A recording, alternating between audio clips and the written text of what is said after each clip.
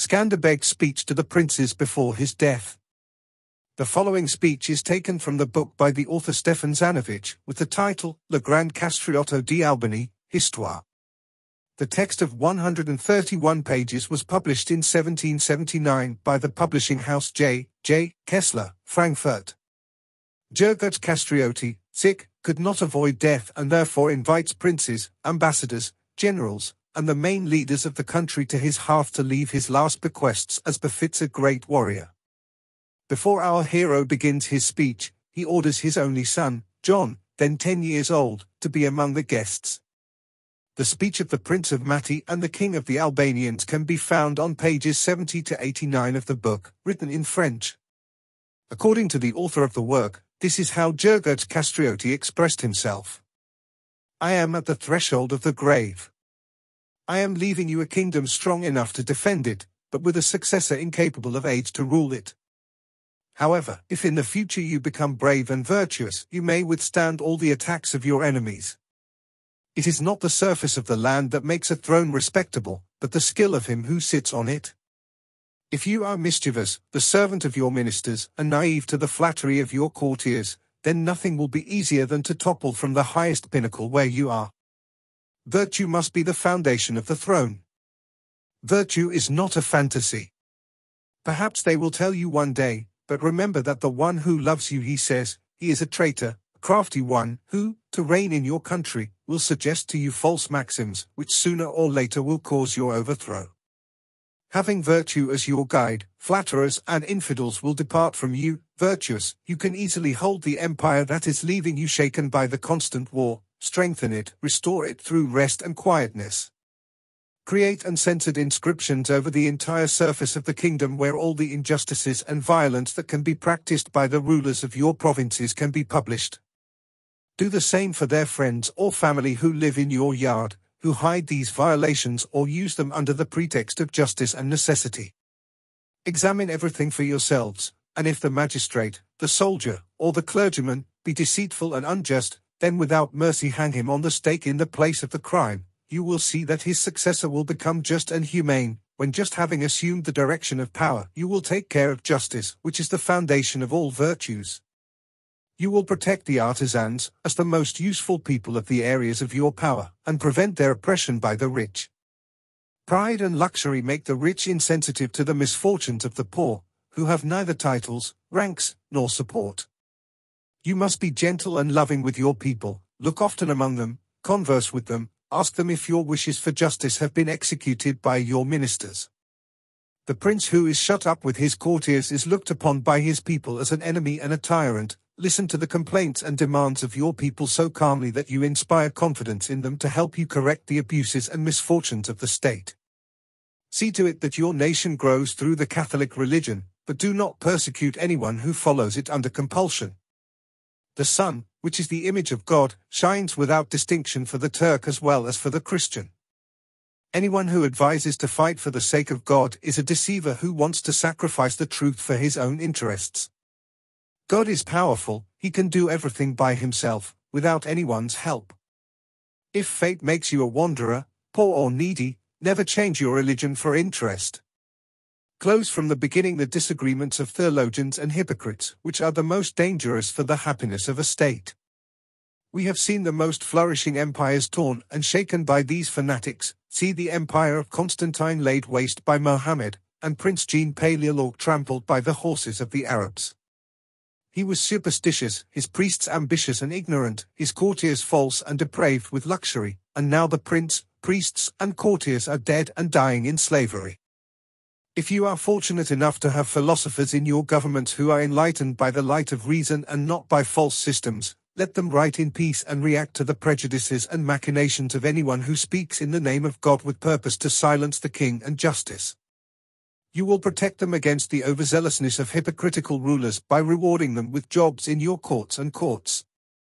When they speak ill of someone, you will listen to them with half an ear. You will be kind to all classes of people. As a reason for the distinction of rank that you will soon have in society, you must distinguish yourself from others through generosity, which is the distinguishing character of princes. A monarch, even a poor one, must be generous.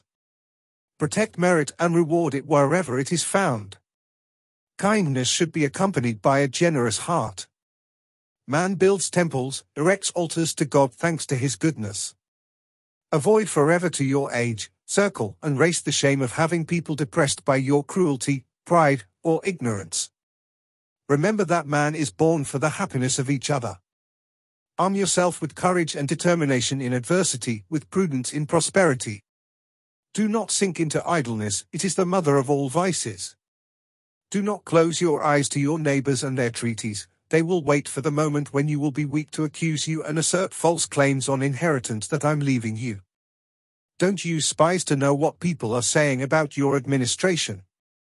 Do your work properly, let mankind speak and write what they will. You are given the opportunity for everyone from your circle to write to you. You will employ your secretaries to answer for various or public matters, but the secrets of the state must remain between you. Do not despise anyone, the smallest and the poorest can bring you down as well as help you with his advice and encouragement. You are patient in matters of war, fearless in dangers, gentle and humane, never cruel and hot-tempered. Hide the pain that your misfortunes may cause you. Your enemies will always be ready to insult you for misfortunes, and ministers to betray you. Invite educated foreigners among you by giving them an advisory role even if they are not noble and rich.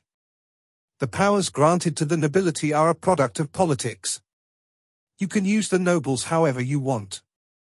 Ignorant rich men you will caress, so you will save your wealth for the maintenance of the army, and you will have a splendid court thanks to the proud but foolish, who have no virtue but gold. Don't be shy about your feelings. Declare openly to your courtiers that he who will lie to you and send you down the wrong path in administration will be hanged on the stake without any pardon.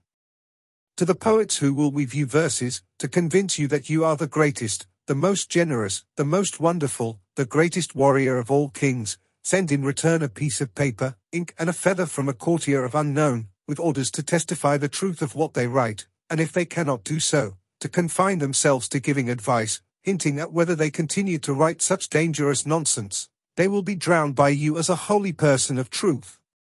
Take care to always have good and disciplined soldiers, so that your soldiers do not become lazy. You train and treat them not as slaves, but as your comrades. When you are at war, you will lead the army as a general, and in battle you will fight as a soldier. The name of king is a very honorable title, but this title carries great weight and difficult tasks to accomplish. The main thing is to be accepted and respected in your circle. God has not given us the supreme power to plunge us into the abyss, to be defenders of the public cause. To a gentle heart and a virtuous soul, the general welfare of your people is the greatest pleasure that can be experienced. Negligence and a kind of kindness that we call the frivolity of a prince cause harm to people, and you know the king's role is to protect them. Drive away from you court astrologers and gold and diamond manufacturing chemists. A prince is always rich when he is wise and spiritually exalted. Your name will be inscribed on a white marble slab in black letters above the doors of your prison castles. Woe to the governor who abjured the king's innocence, who aggravated the punishment of the guilty by his avarice and zeal. Protect the dear and good people, punish the evil spirits. You are sensitive to injury, but even more so to the service of your people and the friendship of people like you. The climax of a war is disorienting, uncertainty, danger, must be felt. Then caution and courage will serve you better than wealth. You have to know how to win, but don't forget that you can also lose. Challenge yourself, don't lose your temper with anger, because then the simple becomes evil and the king a monster. Remember that the Turkish policy is to sow discord among the Christian princes. All their greatness is found in this excellent policy, which makes more conquests than their weapons. Finally, if you are jealous that I am leaving you an heir who prevents you from taking the throne, remember that I was your father, and the sword you will use only to overthrow the enemy. You will have numerous connections with the court of Rome, of which I have hitherto been a supporter and protector. My interests have forced me to adapt my politics to hers. The circumstances in which I found myself did not allow me to fight the Turkish usurpations and the claims of the Pope. For the good of my provinces I have always been happy with the actions I have taken. Rome is proud only of failed princes. Rome, fearing me, has always flattered me. She changes maxims and positions according to the occasion, but the fear of losing her lands to the attacks of Muhammad has forced her to remain humble towards me, acknowledging to me all the rights, titles, and possessions realized during my battles. The popes have never managed to manipulate an old soldier like me, but they will not hesitate to do such a thing to you because of your young age and lack of experience to govern, to serve. Remember, that of the many practices they use to achieve their goals, the strongest is confession. But it is easy to understand, when the priest will want to know more than your sins, return him as a deceiver to his place, and condemn him as such, so that he may serve as an example to his successor. However, it is very dangerous to openly oppose the Pope, this great idol of our religion. He is a man like others, with his passions and weaknesses. If the Pope sends you pardons, relics, blessings, receive them with respect, and honor them with your people by giving you the main example. But if the Pope tries to increase the number of priests and monks to extract money from your provinces, or incite you to wage wars in the name of God, may the vengeful lightning strike you and your descendants if you accept. God takes revenge on his offenders, so he does not need the help of man. Don't threaten Rome when it doesn't threaten you. But declare war on anyone who tries to destroy the joy of the people and the legitimacy of the throne.